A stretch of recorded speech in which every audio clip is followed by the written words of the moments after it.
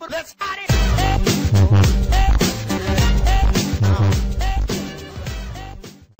Yo right guys, it's Minecraft or Mitch, and I want to very quickly show you how to update to Minecraft 1.6.1, which was just released by Mojang about 10 minutes ago. So first thing what you want to do is go to the launcher that they have newly released.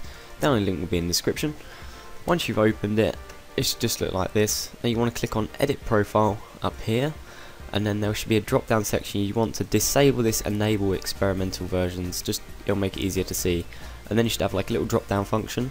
From here you want to click release 1.6.1. Then all you need to do is just click save profile and then play online, but the offline servers are having problems right now, so then this should just load.